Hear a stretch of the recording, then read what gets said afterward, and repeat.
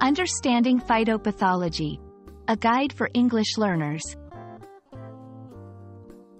Hello, everyone. Today, we're diving into an interesting and specialized term, phytopathology.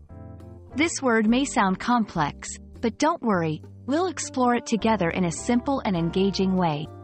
So, let's get started and uncover the meaning and significance of phytopathology in the world of plants and science.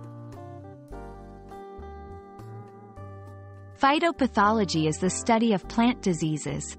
It's a branch of science focused on understanding how and why plants get sick, and what can be done to prevent or cure these diseases.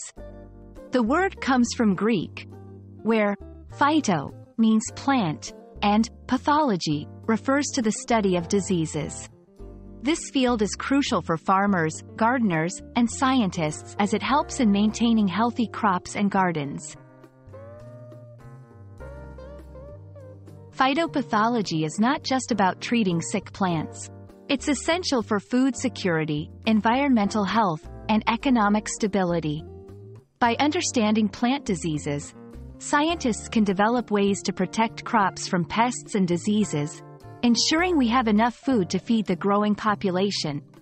It's also important for preserving the natural environment and biodiversity. Let's look at some common plant diseases studied in phytopathology.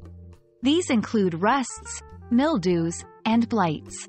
Each of these diseases has unique symptoms and effects on plants, and understanding them is key to effective treatment and prevention.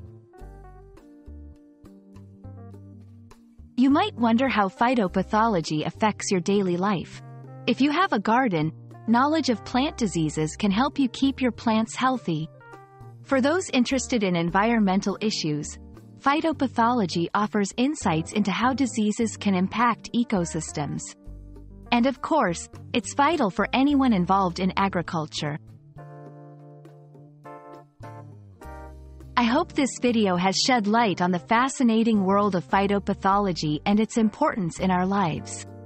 Whether you're a budding scientist, a gardening enthusiast, or just curious about the natural world, understanding plant diseases is incredibly useful. Thanks for watching, and see you in our next learning adventure.